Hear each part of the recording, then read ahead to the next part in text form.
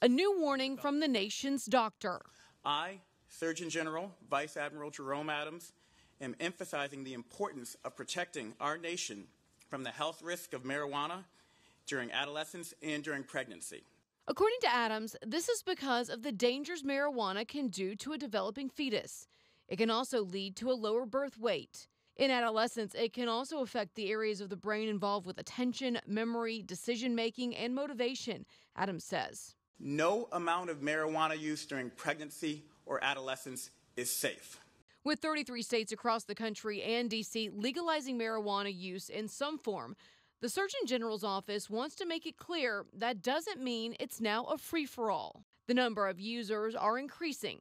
According to the Surgeon General's office, it is now the third most common use substance in adolescents behind alcohol and vaping. And according to a study published this year in the Journal of the American Medical Association, in pregnant women, marijuana use doubled between 2002 and 2017. Adams also stressed the THC in marijuana is sometimes triple what it used to be, making it more potent and more addictive. This ain't your mother's marijuana. For today's Health Minute, I'm Meredith Wood.